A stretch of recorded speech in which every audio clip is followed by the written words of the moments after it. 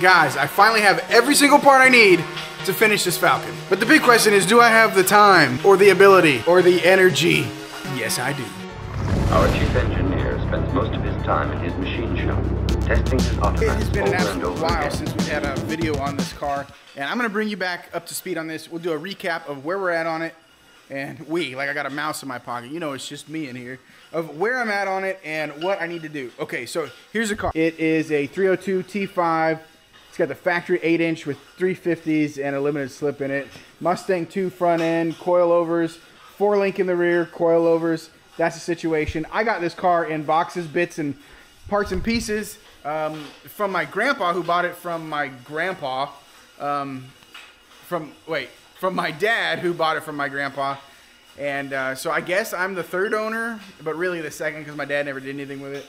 But anyways, yeah.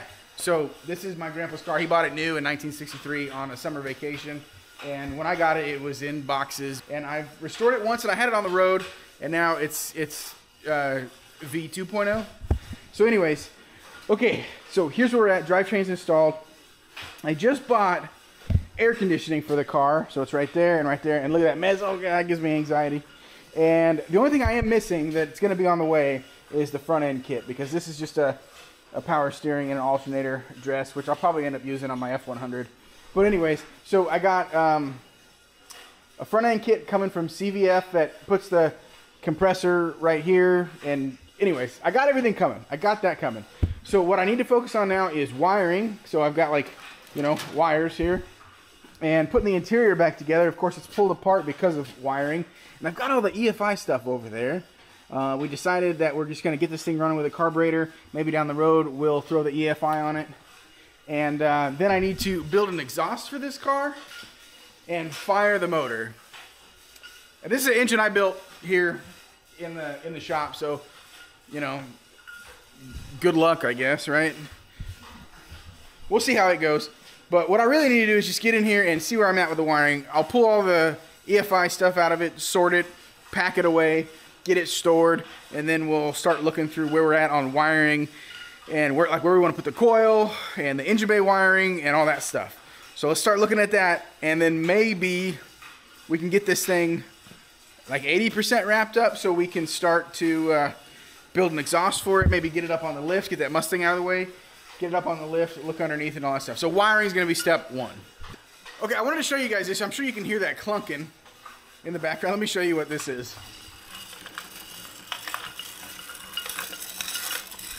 This is a tumbler that my grandpa made. He was a machinist, and in my opinion, a genius. And anyways, I ended up with a lot of his stuff after he passed. He passed away several years back.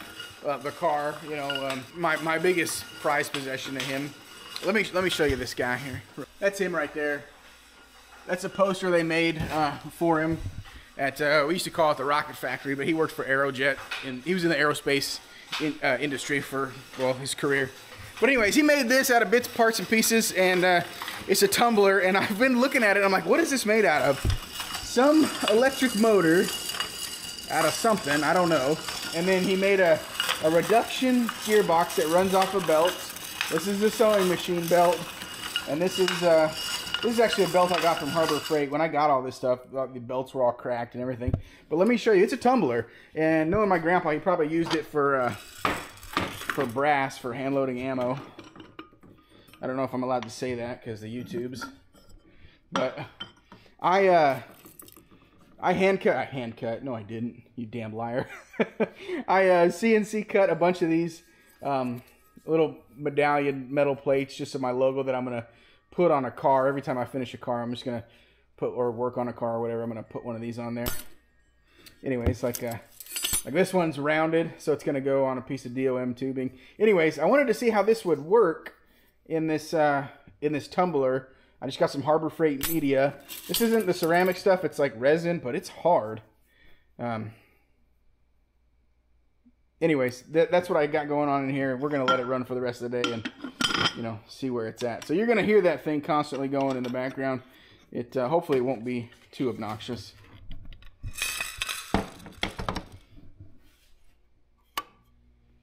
Sometimes, yeah, give it a little push. But anyway, that's a home-built tumbler. anyways, that kind of stuff is super cool to me. And when I'm messing with all this old stuff that used to be my grandpa's, I find a lot of stuff like that he built that just kind of, I don't know, I kind of treasure that stuff, you know what I'm saying? Anyways, wiring, step one. All right, I got at least 2 wires I got to go through the firewall, so let me feel, what is this? That must be main power in the box. Okay, we got those wires pulled through. I thought there was more wires that needed to come through, but apparently I was pretty close. So those 2, and then I got that, I might just pull that out, that power wire, and then whatever this is, and pull them through the same hole. Because this is, like, I got a lot of room left on that sucker. I think that's what I'm going to do. And then, what are these? Let's see. These are, that's a horn and fan. So I need to work up a fan relay, which I'll probably put right here, run over to the fans. All right, I think we got it figured out. So this is a alternator power wire, and this is going to be ignition. And then we've got, what was the purple again? What was that? Oh, starter solenoid. So that's going to go that way. So starter solenoid's down. I got a gear reduction starter, so it's going down there. And then alternator's this side. And I guess I'll put coil, I'll run it out over here, I think. I want it away from all the wires, so we'll probably run it out off of here. Let me grab it out of the cabinet. Oh, parts. Let's see, where's our coil? I know we got a new one. Is that our... Oh. There's some other things to consider. I forgot. We got to do that. There's our coil. Here's our... We'll use this bracket. No reason we can't use that bracket, right? Okay, that's what we'll do. So, I gotta look at this, see how that's gonna wire. Alright, I figured the wiring out for that thing, and I'm gonna wire it over here. The battery is gonna go over there, so I'm gonna have to run power up under the core support back over there. And I'm gonna mount that thing kind of sideways so you can get to the adjustments there. I do have a rib nut, actually the right size for these. Of course, everything's made in China now. These are 8mm, and I just so happen to have a bunch of these. But I don't have the right setter for my tool. I don't even remember where I got those 8mm ones, but this thing is ridiculously cool. This thing just runs off of a socket head cap screw, and that's how it works. But I don't have the right size, so I'm just gonna have to bolt it the way that they come. So I need to get underneath the back side of the fender, and I need to take the wheel off anyways because I gotta measure that diameter of that adjuster down there, because I'm going to cut out a tool on the plasma table so I can adjust it because I don't have one. So I need to take the wheel off anyway, so we'll go ahead and do that. I don't even remember putting that there, but I guess that's how that goes. God, and give it a little reach around 3,000. Let's do it by braille, just whatever feels right. One down. Guys, I really like these unibits, these step bits. This is just the cheap ones from Harbor Freight, but man, they get it done. They work good. Oh, jeez. Okay, so here's a question for the internet. When you apply Loctite, how do you do it? Are you a like up and down the whole thing guy? Like just gob it on? Or do you just hit it in a small spot like that and then let that nut carry it down the rest of the threads? Tell me in the comments, how do you put on Loctite? What's your MO? What's your method there? Reach around 9,000, here we come.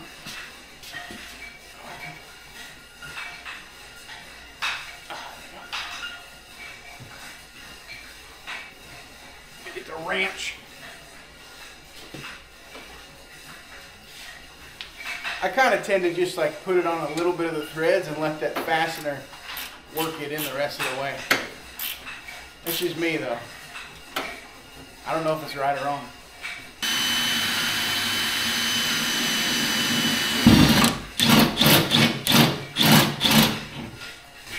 Damn stray dogs, man.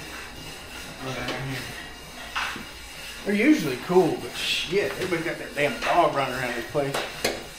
I live out in the country, so. Kind of surprising. I live out in county. I won't really say country. Anyway, okay. Let's see how well this box fits up on here. Okay.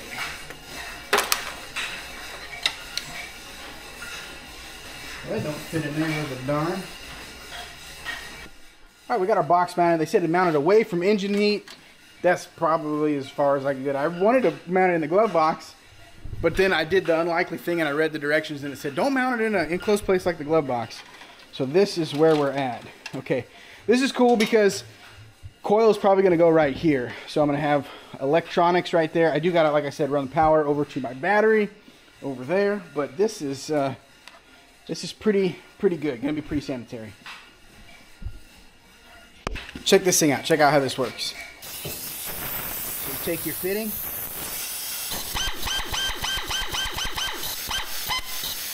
In to your hole.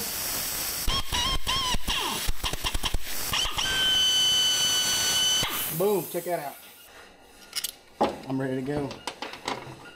Boom.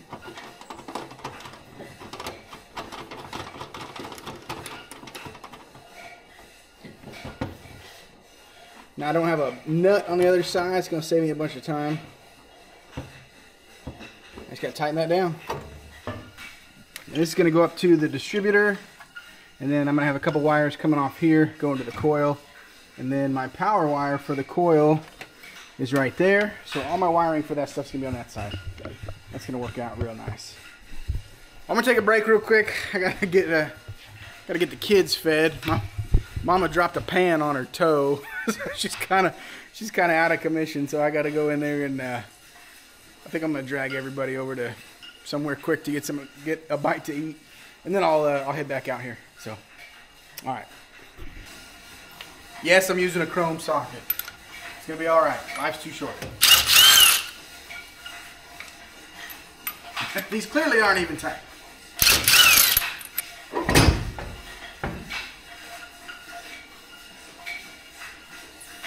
Okay.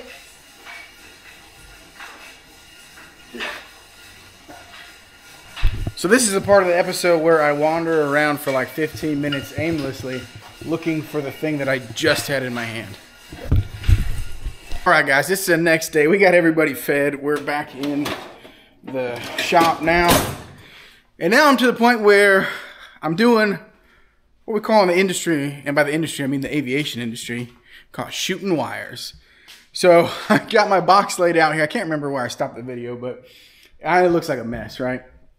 But I was inside, and what I need is a constant 12 volt for the coil, which is going to be this pink wire. That's constant 12, or not constant, but keyed to the coil. And then I need a keyed trigger to this, but this is also going to get constant power through this to the battery. So that keyed power is just what like turns it on, I guess, through internal relays or whatever.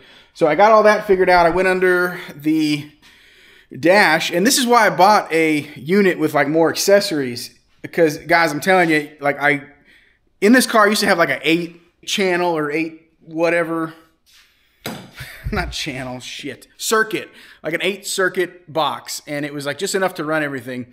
Well, I got one with some accessories this time because I knew I was going to add stuff eventually, and I'm running this MSD box off of one of those accessories, which worked out really great. So now I had that accessory wire like tucked up under the loom because I was like, hey, I'll probably use this in the future. Well, the future is now. So I'm underneath the car right now, underneath the dash, unclipping that thing, and I'm going to run it out through this guy here before I run it over to my trigger wire. So what the plan is here is I'm going to get everything routed right here, and then I'm going to cut it and put a plug in somewhere in there. So I'll show you what that looks like. It's going to be like one of those weather pack connectors or Deutsch connectors or whatever they are. I'll show you that, but I'm just going to get back under there and keep running these wires. So nothing like super exciting to see right now, but I'll bring you back when I get all the wires tidied up under here, and we're going to put that plug in. Okay, I've pulled my wires through. I think I've got everything in the engine compartment that I need. Have you guys seen these? So look at this. So that is, it says keyed ignition to MSD. That's a label that I made on a label printer that I just found out about this. You can heat shrink, you can print a label on heat shrink tubing and put it on your stuff. How awesome is that?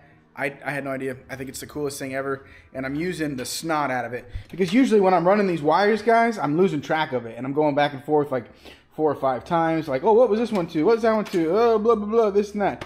But now it's working a little bit better than that for me with that label maker. That thing's awesome. All right, now I'm going to tidy up these wires, and we'll get a kind of a route figured out going. Maybe some loom figured out. Yeah. Sorry guys, I missed a few steps. I get going and I forgot the camera. So I'm putting this weather pack connector on right now. So it has these real small connectors like this and a special crimping tool. So they've got these little rubber deals on here that kind of insulate them from weather, I suppose. So get that in there, and then you lay this sucker in there, and the wire, you lay it in there like that, and then you just get 2 crimps. 1 crimp right there, 1 crimp right here. And these are what the crimpers look like. And after I do it, I always like to give it a little pull test to make sure it's not going to come out. So that's in there like that. And now let me get the other part of the connector. Okay, now once you slide these in here, they sort of lock in place, and they only go one way. So it might take me a minute to figure out which way it needs to go. Let's see. Oh, that's the right way. They kind of just clip in. So you just put them in there, and then if you were pushing it, you would be able to feel it kind of clip into place. I got to even those out, but that part sits in there. Okay, and then I got the heat shrink tubing here, so we'll run that down on it.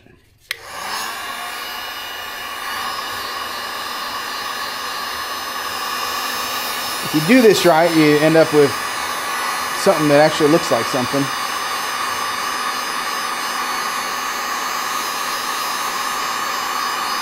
Now you got something. I just got to put that plug back in there. Boy, that's warm.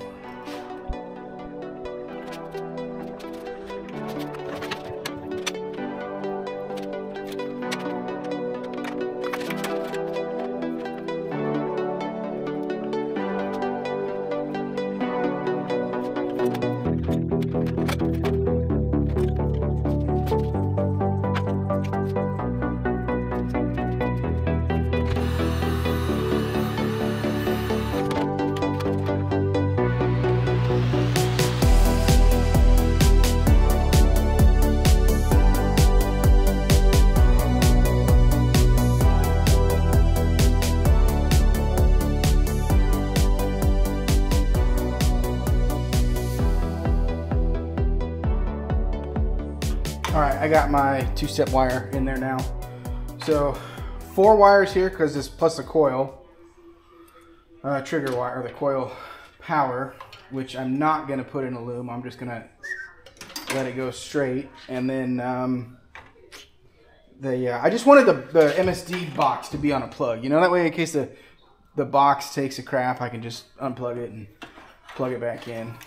So I'll plug back a new one back in. Alright, I got them pinned out. Or I got them pinned, rather. So this, I didn't want to put the coil wire onto a plug because I didn't want it to lose any of its amperage going to the coil, which I thought was smart. So I just left it heavy. And then that's going to be our plug right there. So we'll plug that. That's going to meet up with this side. I just got to make sure I pin them correctly on the other side of the plug. And then this is just going to be ring connected over there. And that is good. The only other thing I got going out of the MSD box is battery power and ground, which I don't know why they gave me such a short ground. I mean, kind of limits your options, but the power is like twice as long. That doesn't make any sense. Anyways, and then the plug for the ready to run distributor. So I still got to set the initial time on the engine and all that stuff too. So I ordered all new front dress, so I might as well just take all this crap out, take the radiator out in preparation for that stuff. And when I'm doing that, I'll set timing on it too. I got an adjustable timing pointer. We'll set it over to top dead center when we're in there, while we're at it. Very nice. All right, guys, it's been a few days since I was back out here. We left off with the wiring. Something cool came in, the front end kit from CVF, not CVS, CVF came in. So all that is in, but what we need to do to get that to work is I got to take all this old stuff off the front, and I've got a timing tab I need to set down there. So what we'll do is we'll pull all that stuff off. I got to pull that valve cover off because this is where number 1 piston is in a Ford.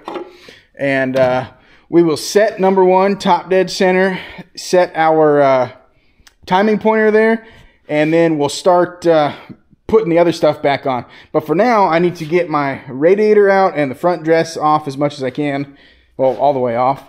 And then we'll start building it back up. I'm really excited to see all this stuff together. And I got the belts too, so I'll have everything for the front of this engine. Only thing I do have to do different is I'm not going to use this Fox body pump. I'm actually going to poach the pump off my truck motor. This GM style pump, it's kind of what it comes with, or what it's made for. So we're going to run this pump, which means when it comes to putting my truck together, I'm probably going to use this front end kit on my truck because it doesn't have air conditioning and probably not going to run AC in that truck. So let's get that pulled off.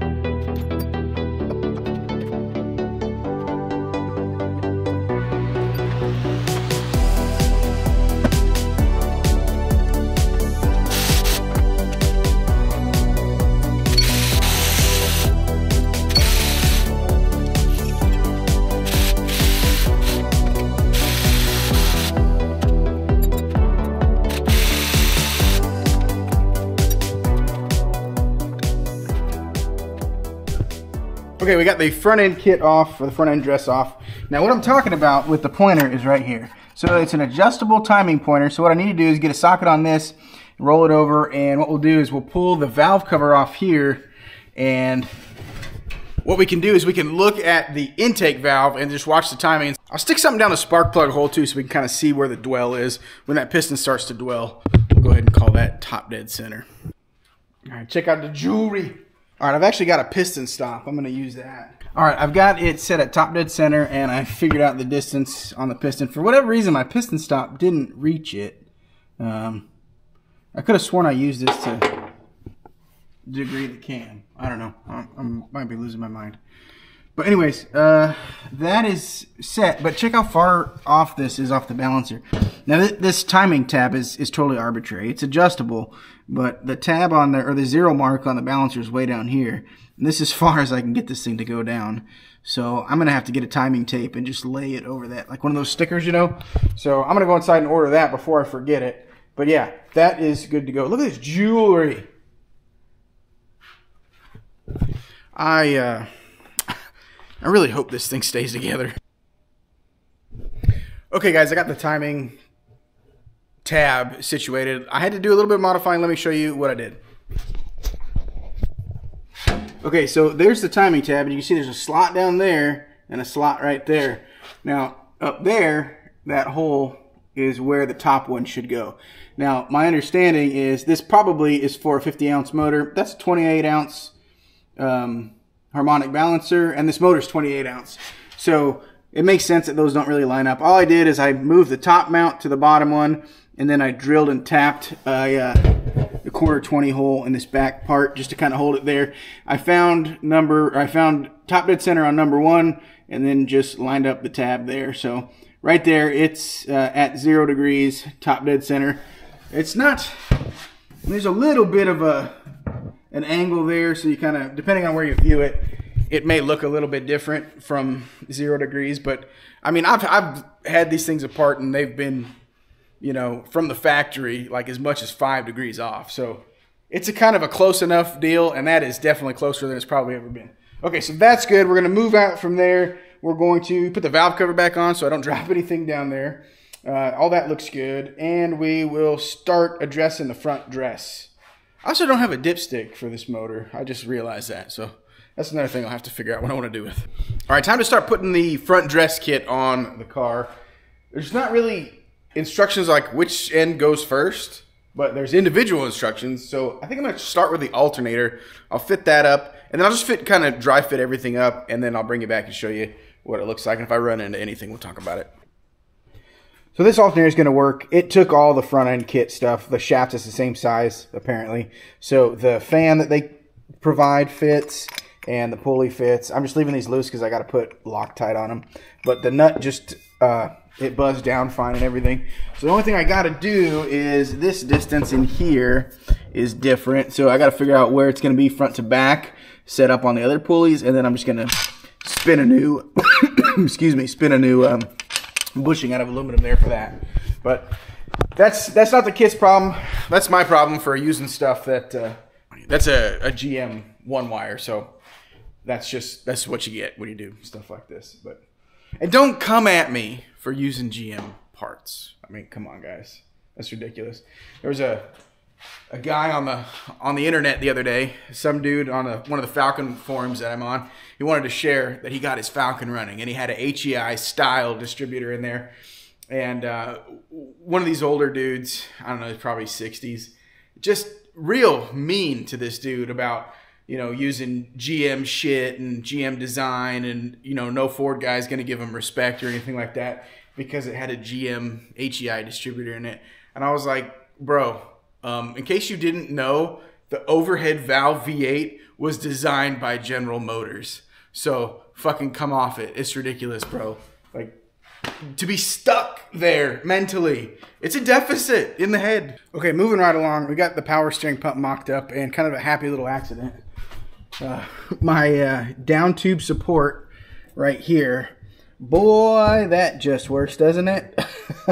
Now, that's all the way out, so it's not going to get any closer. It'll just come further away. But man, I couldn't have planned that better. So I really didn't think that power steering pump would be sticking out that far. But, you know, is what it is. AC pump coming up next, right there, and then we'll hang. Actually, I think first we'll hang all the harmonic balancer stuff on. Okay, so halfway through now, I got the water pump or the power steering pump stuff on, but I think they changed their brackets halfway. They made mention of like a different style or whatever, but the directions still spoke of the old style, and the pictures were different, and the placing of some of the stuff was different. But I got it figured out. On to the AC compressor now.